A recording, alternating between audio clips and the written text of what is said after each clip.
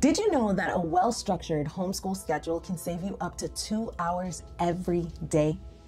In today's video, I'm excited to share a super helpful 7-step method that saved me 2 hours a day, making our homeschooling routine so much easier. Imagine having extra time to relax or play. Let's dive right in. So we've all heard the saying, failing to plan is planning to fail. Lack of planning can waste so much time in our homeschooling journey, leading to chaos and overwhelm. The amount of wasted time and mental energy that can be saved by the first step of this method is incredible. Sunday planning, y'all. Start your week strong by dedicating 1 to 2 hours on Saturday or Sunday to plan. This includes mapping out lessons, meals, and different activities. Having everything laid out in advance can prevent those midweek scrambles and keep your days running smoothly. Now, the next step of this method is one that truly helps reduce stress, save time, and keeps kids focused. I learned about the power of this step while working at a child care center. The first day was usually filled with a lot of tears, not from me, from the kids, and confusion as the kids adjusted to the new environment. But by the end of the second week, most of them, they were fine. They were accustomed to being dropped off and had settled into like what we did every single day. But one day, there was a little boy that was being dropped off. And as I went to go get him from his mom, he suddenly screamed and clung to her. I was shocked, y'all, because he had been doing so well and he was kind of like my kid. Like if you've ever been a childcare teacher, there's always this one kid that is like your kid, you know, and they just know you and cling to you and kind of like grow like attached to you. And so he had been my kid. And so it was just so weird to have him like yell and scream as if he had never seen me before. Then I realized that his mom had dropped him off later than usual. So that threw him off of the usual routine. And it was a reminder of how much children rely on consistency to feel secure. It took a hot second, but once we got him back into his usual routine, he calmed down and was ready to participate in the day's activities. Now, this experience really showed me just how crucial a routine is, not only for kids in a childcare setting, but also for homeschooling. Like a consistent schedule provides stability and help kids know what to expect, making them feel more secure and able to focus. When they know what's coming next, they can engage more fully in their learning and enjoy the day without the stress of unpredictability. That's why having a daily routine in your homeschool can make such a big difference. Taking full advantage of that focused learning is what step 3 is all about.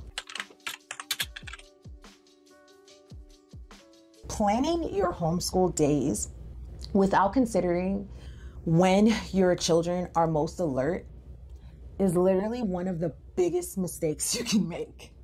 It's like trying to fit a square into a circle hole, however you describe that.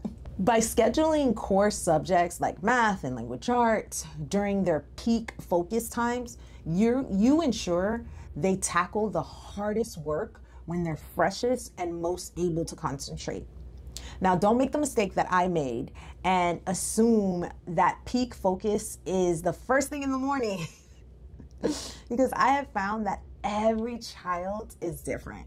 I've got 2 kids that need to burn off an immense, like a ton of energy before they are ready to sit and do focused work. So it's very important to be a good study of your kids. This strategy, known as focus school, helps your kids learn better and makes the day go smoother.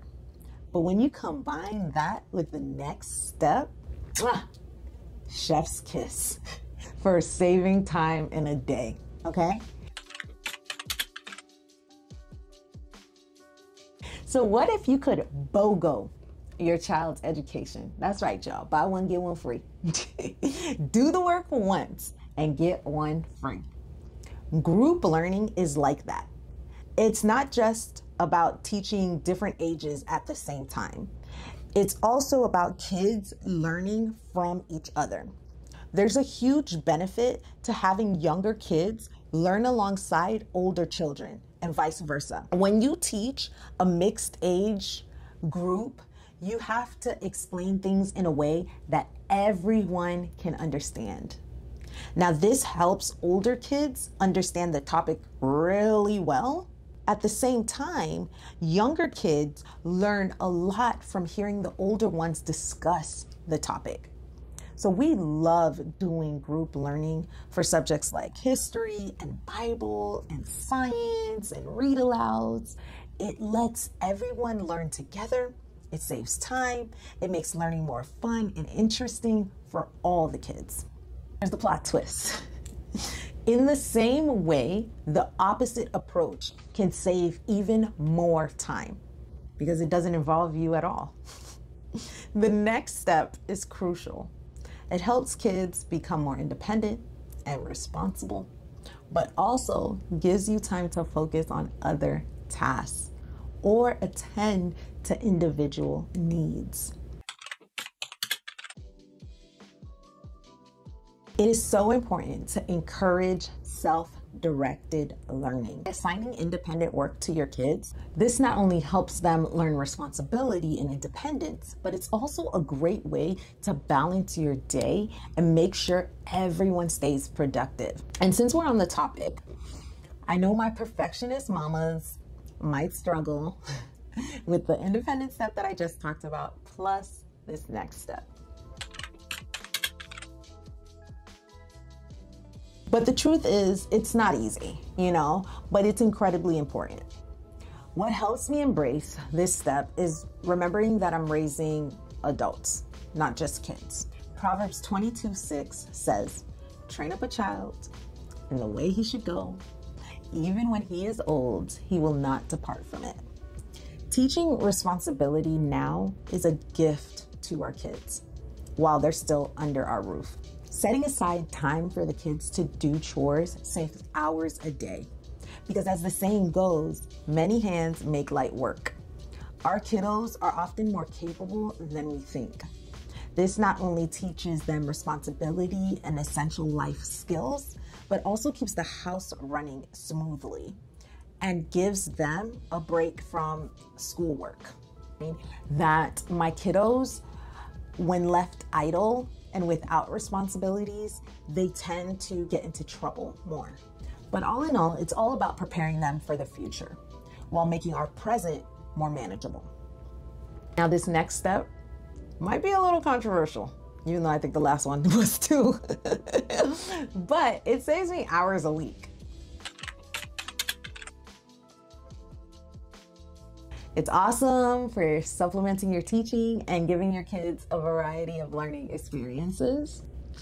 And they help reinforce concepts or introduce new topics in a fun and engaging way. Plus, they give you as the teacher a much needed break, which is always a win. Using educational apps and videos and audio, it's all about finding the right balance and using these resources to make your homeschooling journey smoother and more enjoyable. Homeschooling doesn't have to take over your life. These simple tips will save you hours every day. But planning is only half the battle.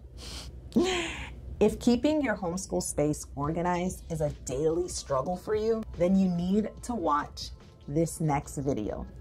You'll discover 5 strangely effective tools for managing your homeschooling household, how you can easily implement them in less than 10 minutes, and the biggest homeschool mom hack I use. Hint, It involves this mysterious black box. See you over there.